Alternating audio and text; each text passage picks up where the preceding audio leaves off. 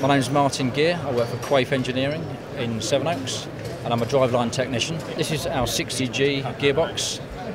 It's designed for front engine, rear-wheel drive applications. It's a sequential gearbox. This one is helical. We also do straight cut kits as well.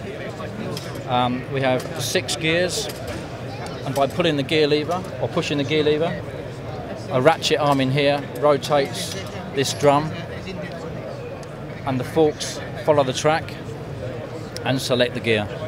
By pushing the gear lever forward, we go down the gearbox, and these forks via that pin just follow the track.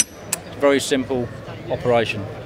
At first gear, we have a stop to prevent any neutral selection and faults with the engine. So by pulling the collar, we select neutral, push again for reverse, and then back up the box. The safety pin drops back in on the stop again, and then we can go all the way up the gearbox.